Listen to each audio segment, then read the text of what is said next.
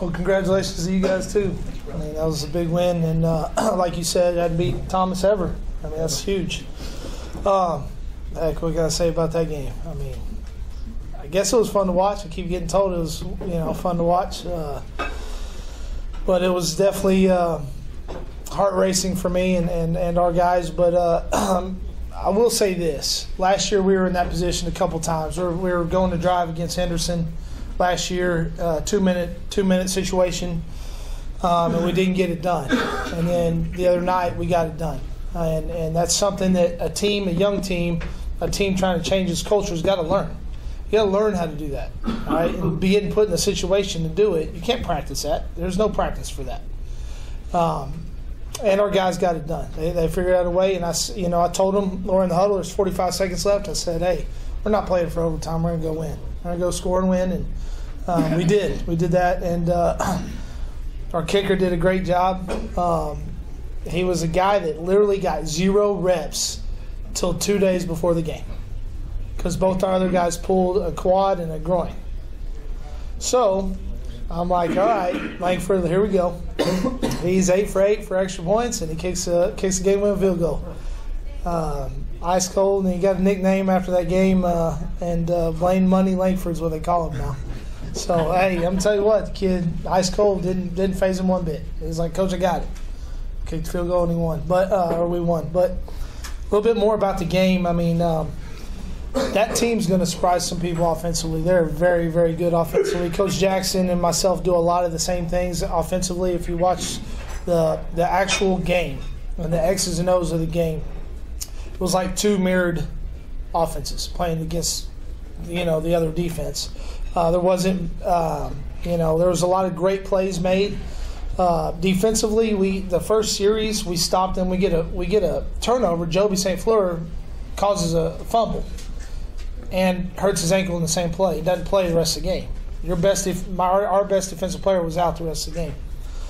That did affect us a lot, more than we hoped it would. You know what I mean? We hoped that wouldn't hurt us so bad, but it does, because we're not quite deep enough to replace an All-American.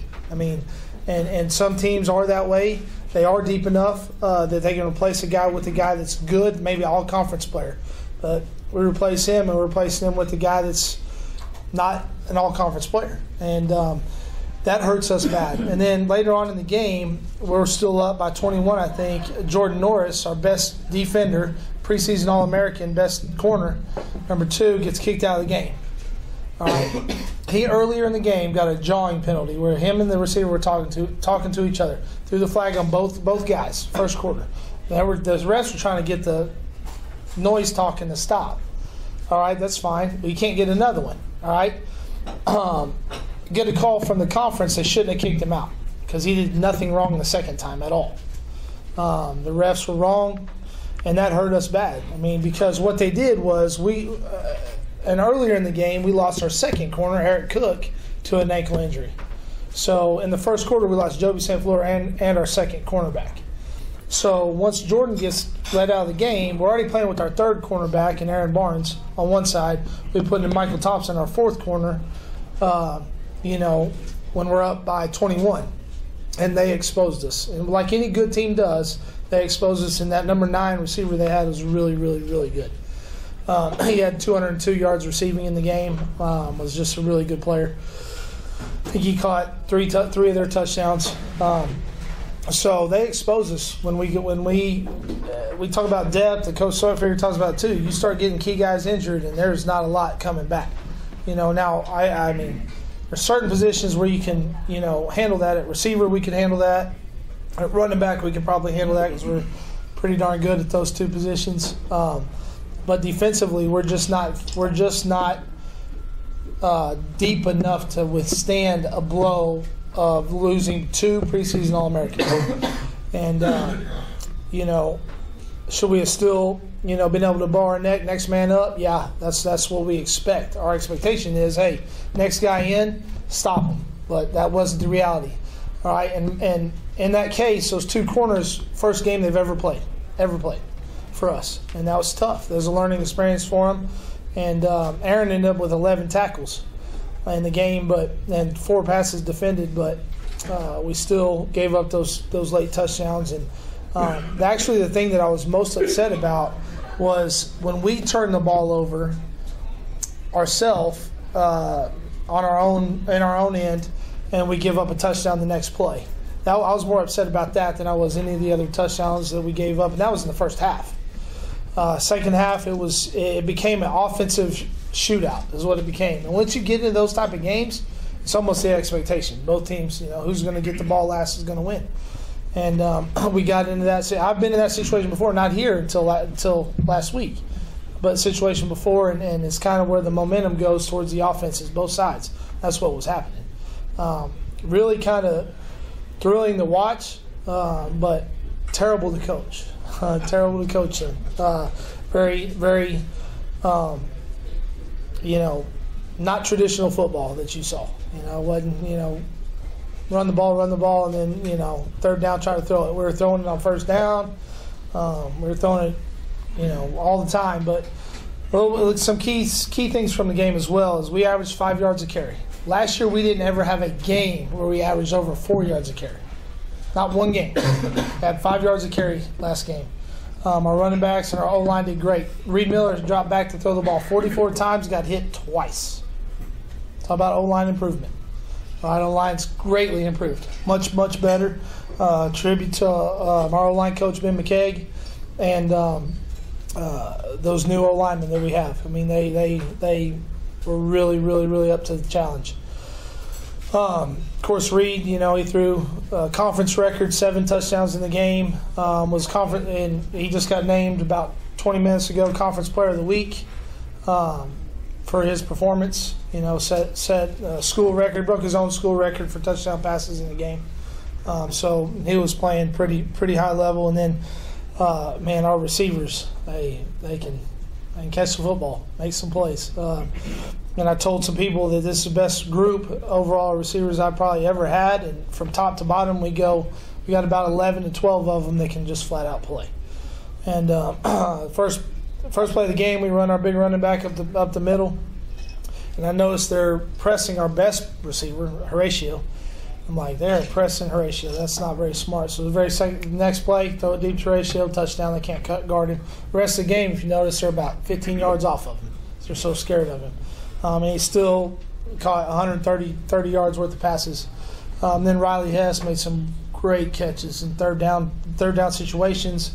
We're up by 1 point. We run just a streak route with him, and he makes is on our sideline going towards the tiers. Makes probably the best catch I've ever seen in person. Anyway, I've seen highlights of Beckham and all that, but Riley, the guy's in between Riley and the ball, and Riley reaches back, jumps up in the air, reaches back one-handed, brings it in. It was a great play. It was a play we needed.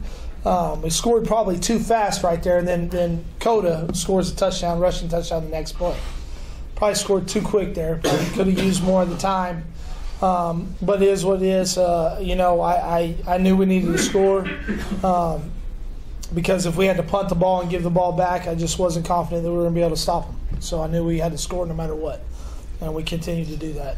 So basically that's it about the game. We're 1-0, and that's all that matters. We're the only Oklahoma Division II that won a game. Panhandle lost, UCO lost, Northeastern lost, Southeastern lost, Southwestern lost, East Central lost. All of them lost except for us. So that's a good thing. Very good thing. Like I said, we're right where we want to be, 1-0. We're going to get some guys back health-wise. Jordan will be back because the conference ruled that shouldn't have been a penalty anyway, so he's not suspended or anything. He's going moving forward. He's going to get to play. And Joby St. Fleur will be back. His first game of the year, I didn't want him hurt the rest of the year if we pushed it too hard. And he was in a significant amount of pain, so he just we held him out the rest of the game. He'll be ready to go. He'll actually practice today. So on the injury front, that's all we got. I'd say that one of our receivers, our freshman receivers, Gavin Garner, broke his collarbone, so he'll be out for the year. We'll end up redshirting him. He'll get a medical red shirt. But the other freshmen played extremely well. They played. The nose guard, Blake, played great for his first start. He ended up starting, which I didn't know we were going to start him. We ended up starting him. game time decision. Kerry Hall didn't make any catches, but did a great job at receiver blocking downfield. And then Maurice Wright, the freshman safety, number 24, he was all over the field. If you watch that game, all over the field. He was the one that had the interception in the end zone. All right, for their 2-point conversion, stopped them from getting the 2-point conversion. Was 49-48. They were going for the win right then, which with that much time on the clock, I wouldn't have done, just knowing that we were going to score again. And Maurice read the quarterback perfectly, picked the ball off, and that was a great play. That was a veteran play for a freshman. He's going to be really good. Really is. We've had some great safeties to play here, and this kid is on that path. On that path, if he stays doing what he's doing. Very excited about our young guys. But anyway, anything about that game? I'm sure there's probably some questions. Watching that game, it was crazy. So, none? All right, well, hey, they converted an onside kick, and that's a hard play to convert. The kicker kicked it perfect. I mean, I was right there. I was like, wow, hats off to you. It was a great kick, and it was just one of those opportune times that they got the ball back, and unfortunately we couldn't stop them right there to hold them. Or the game, I think, would have been over right then. But they got it, and hats off to them. And I told Coach Jackson after the game, they came all the way from Montecello. They're down by 28 points 2 different times. And to get a group of 85 new players like that, now he only could travel 60. So I think 41 of them were brand new guys out of the 60. To get them to play that hard together and fight that hard after being down is commendable. And if I'm a head coach, that's, I'm proud of my kids, and he should be proud of his guys. So they fought their butt off. They just came up short, and they're gonna beat somebody this year because that offense is really, really good, and they're really, really lengthy. They got length, and they create some matchup problems, especially at the receiver position. And they got a tough running back, which can get the hard yards. So they're going to sneak up on somebody, and they're going to beat somebody they probably shouldn't. And so anyway, enough about that. This week we traveled down to Southern Arkansas. Southern Arkansas is they beat Southwestern this weekend at Southwestern. So we're going to go down to Magnolia, Arkansas, which is our longest trip. And because we don't go to Montecello. Montecello is actually a little farther. But going down to Southern Arkansas to play them. And last year was they beat us 40, I think it was 44-14 or 41-14. I can't remember the exact score. And they did some things to us defensively we weren't expecting offensively. And then their offense is very multifaceted. They can run the ball, they can throw the ball.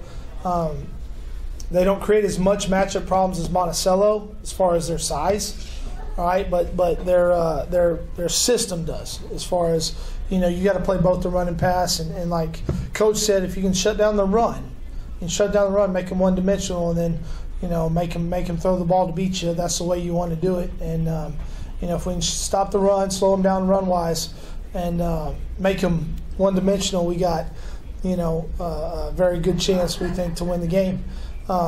We expect our guys to go down and play hard, and first road game you're always worried about as a head coach, like, hey, I got everything done, and we stay the night and all that stuff, make sure we got guys locked in and ready for all the distractions that come with traveling. And I think our guys, are bought into what we're trying to do and what we're trying to build, and I think they're going to be fine as far as handling the road trip. We stop in Muskogee and practice on Friday. And then we'll stay in Texarkana, actually. Stay the night in Texarkana. And then drive the remaining, I think it's like 58 miles or something, from Texarkana to Magnolia to finish out the trip. And we play the game. We don't play the game until 6 o'clock at night. So we do have some time to relax and rest on Saturday and get our last-minute prep in. Anyway, very excited. Our guys are extremely excited. We're exactly where we want to be, 1-0, and have a shot at playing a game this Saturday and winning the game and being 2-0. I talked about, to our guys, I always talk about being milestones. And our first milestone was to win a game. Our second milestone is to win on the road and to have a winning streak. So we could accomplish both those things with a W, and that's what we're looking to do. So we had practiced Friday, we practiced Saturday, practiced Sunday, gave them off Monday, gave them off yesterday. We'll practice today, tomorrow, and Thursday, and then travel on Friday. So that's kind of what our schedule looks like. Any questions? I need your travel schedule. Yes. You do. Gotta get it to you. Gotta get it to you. Anything else? All right. Well, thank you guys, and hope we come back with a win on Saturday. All right.